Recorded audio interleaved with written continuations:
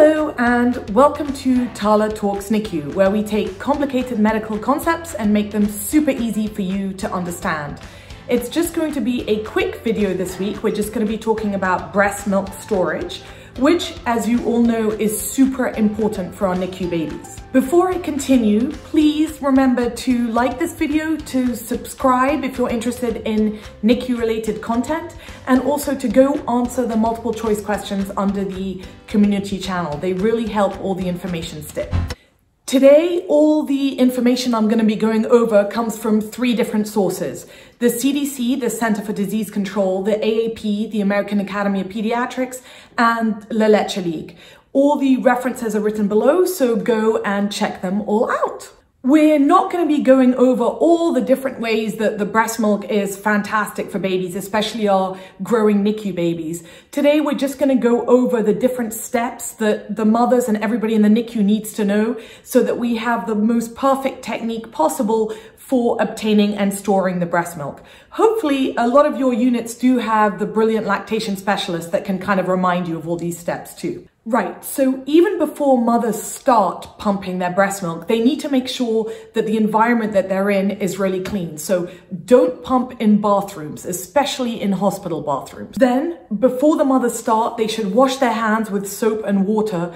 Or if soap and water isn't available, then they should use an alcohol-based sanitizer with at least about 60% alcohol in it.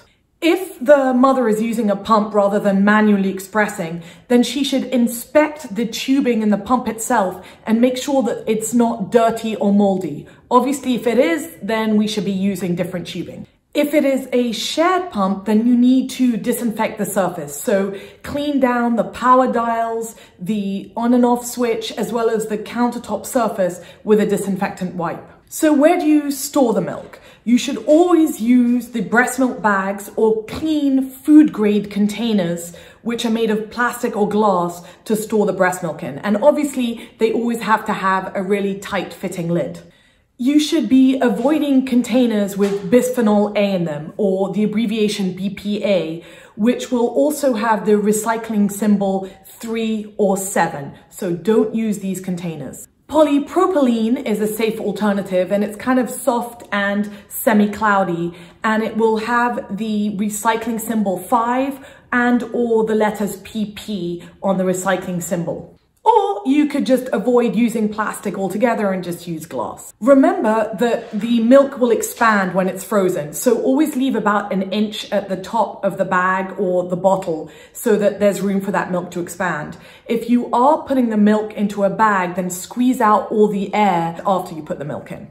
Store the milk in 1 to 4 ounce aliquots. So remember that you really don't want any of it to go to waste. And the smaller the NICU baby, the lower the volume that they're going to be eating. So don't store huge quantities of milk because they're all going to have to be thawed at the same time. Then make sure that you always label the bottle of the milk from the date that you actually expressed it, and maybe even the time. And if you're going to be giving the milk to your baby in the NICU, then make sure that your baby's name and medical record number or whatever else that the hospital wants you to have on the label is actually there. Mistakes can happen, and the more clearly that you label the milk, the less likely that mistakes will happen.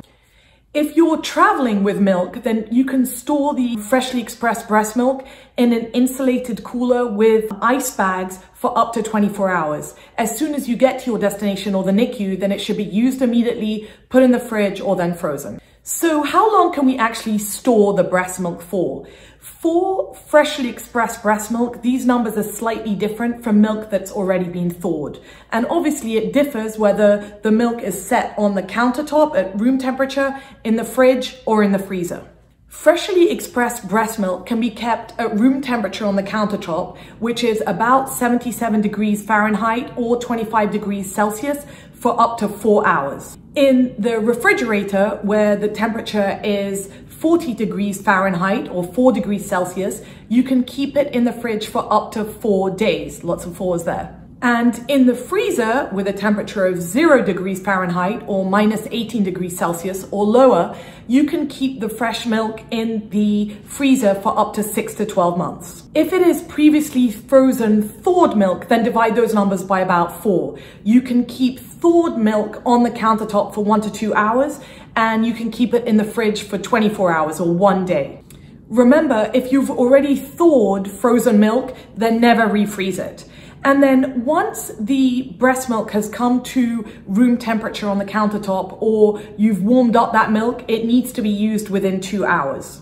If you are at home, then do not put the breast milk bottles in the door of the fridge or the refrigerator, because that's the area where the temperature differs most, because you're constantly open and closing the door. And then when we use the breast milk, obviously our priority is that we would always like to use the freshest breast milk first. So if you're coming to the unit and you can pump right there and then we can give the baby the breast milk that you just pumped, that would be the best.